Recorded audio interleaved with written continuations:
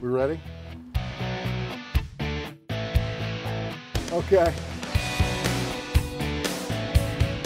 I usually have a foot hanging out the window. I'm John Francis, firefighter with the Overland Park Fire Department. I became a firefighter with the Overland Park Fire Department back in 1983 in the fall.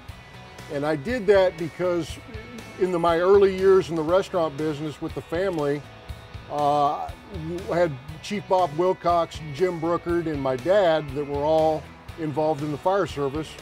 And it was something that I wanted to pursue. I grew up with those guys, leaving the restaurant, going on calls, and got to know the Brookard family very well back in those days, and the Wilcox family. My dad was a member of the department for many years back in the 70s. He was on the executive board. He was a volunteer assistant chief. So there was a lot of years of fire service in the Francis household. A lot.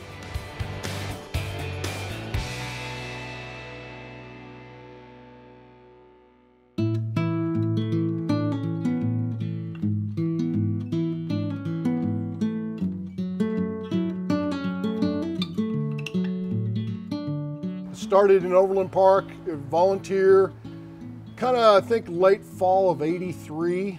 Some of those records may be disputed because of maybe a cave fire, but and then I became paid in I think January of '88, 1988. Started at Station 1, right here where I am today, with Captain Cordell as my first captain. Oh, that shift was unbelievable. Captain Cordell, Lieutenant Johnny Myers, George A. Singer, Greg Lewis, just a bunch of great guys. I can't even remember half of them that came and went. We always were training way back before training center days. We'd go out in the street, go out on the road, and just impromptu do things, pull hose, drop bundles, set up a articulating boom on old 451, do different things like that, and just always had fun. And we had a lot of fires. I get commentary today from some of the crews because they can't believe we go on a medical call and drive down one of these streets up here, and I say, we burnt that house, we burnt that house, I was on that house fire, and they just can't believe how many fires we had up here in this area. But that was commonplace that we had a house fire almost every week back in those days, in the late 80s and mid 80s. It was not uncommon when I was growing up to go to 15 house fires with my dad in 2 days over the 4th of July, where every house would just burn the roof off. They would leave a supply line hooked to the hydrant with a gate valve with 1.5 inches on it, and they would leave 2 guys there with no truck and just use static water off the hydrant and go to the next fire. That's how many fires they would have during 4th of July. Yeah, I mean, it's a true thing, true deal.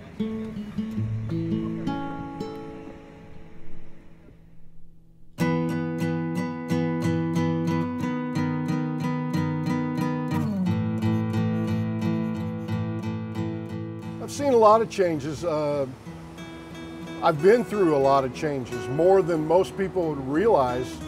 Starting as a volunteer, and then I became very involved with the volunteer organization. I worked my way up into the executive board. At one time, I was the president of the executive board, and the executive board ran the Overland Park Fire Department Incorporated. After all that, then I got hired and went through the whole thing, and actually even did 15-month rotation in the prevention division, which very few people left today would even know what that meant. But so yeah, I've seen a lot of changes. Obviously, the biggest change is the medical portion of this whole thing. Is we just don't have the fires anymore, and so we've got some of the best EMTs and paramedics and firemedics in the whole Midwest that are working here today. And that's important because that's 80% of our job. I've had some great guys over the years that taught me a lot about firefighting. Al Dedrick, Jim McGee, Mike Casey, Jim Deneen, some of those guys like that.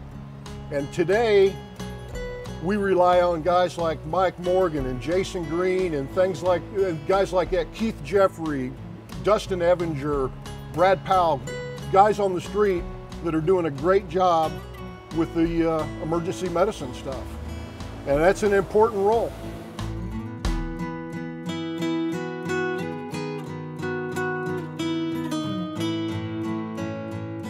Yeah, the culture's changed quite a bit. Obviously, we're a bigger department. We can't have the level of fun like we used to have. It's more professional. We were professional then, but you could get away with a lot of things 25 or 30 years ago that you wouldn't even consider doing today. There might have been a flour cannon incident where a cannon was made filled with flour. There was a battalion chief that used to throw maybe a firecracker underneath the truck with you when you were changing the oil to see if you were awake. Some of those things, I'll never forget some of those. It's times have changed in general across the country. So other than that, you know, it's a good job and you can have fun, but you just have to know what side of the line to stay on.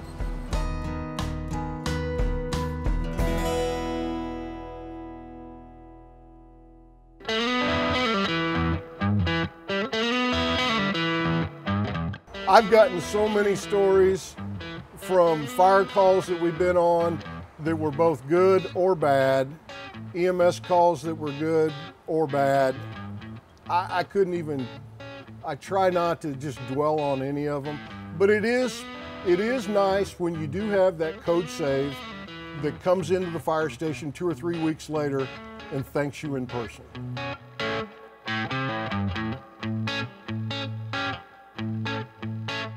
My advice for today's up-and-coming firefighter, paramedic, is always try to learn something new every single day.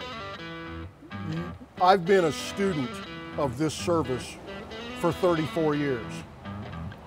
I never quit trying to learn something.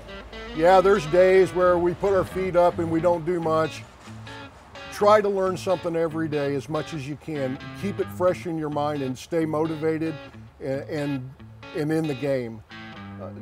You can get so far behind pretty quick if you quit the training and give up on studying stuff and looking at the trucks and going through the compartments and learning your customers that you have in your area is another big thing that plays a big role in that. Staying engaged is half the battle, especially today when it's not unusual where we might run 15 or 20 calls out of this station in one shift. And if you do that 2 or 3 days in a row, exhaustion kind of starts setting in. So you may not have a whole lot of time to train, but if you can make the best of it, and I'll go old school because it's easy to make the best of it at the kitchen table, having that tabletop 15-minute discussion about a call, about a fire, about road construction, about how the truck works, getting back to some of the old ways that we used to do our training at the table is really helpful information for everybody. And that'll help you that's easy to stay motivated to come up with a 15 or 20-minute topic every day to talk about.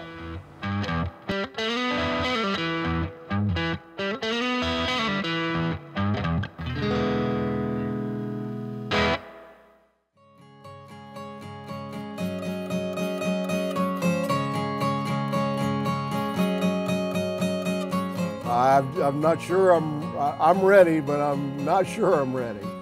I guess it'll all set in at August the 9th at 8 o'clock in the morning. When I walk out the back door and put some stuff in the dumpster and get in my truck and drive away, it's all going to set in.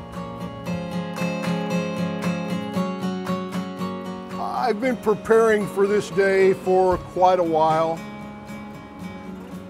There's a lot of preparation that goes into this. You know, Captain Bischoff is a stickler about making sure you sign up for that 457 plan. Well, he didn't have to tell me because I've done that since day one. But even if you can put $25 a paycheck in there, that's going to help your retirement package at the end during your career. So plan ahead. That's going to be very important. I'm going to miss getting up in the morning and driving down 75th Street to come to work. I'm going to miss going on calls. I'm going to miss interacting with everybody, all the shift people, seeing people. I will enjoy sleeping in my own bed and not having to get up 3 or 4 times. That's going to be nice. My wife and I will probably go on a couple little short trips. Basically, I'm going to tag along on some of her business trips. For me, I'm just going to keep grinding it out. The hunting season will be here before you know it. I've got lots of customers coming in town, but I am looking forward to next year about this time. I'll be in Bolivia for about 7 or 8 days with 20 people that I'm hosting a group hunt, and then I come back for a week and I'll fly into Canada for a fishing trip. So I'm looking forward to that.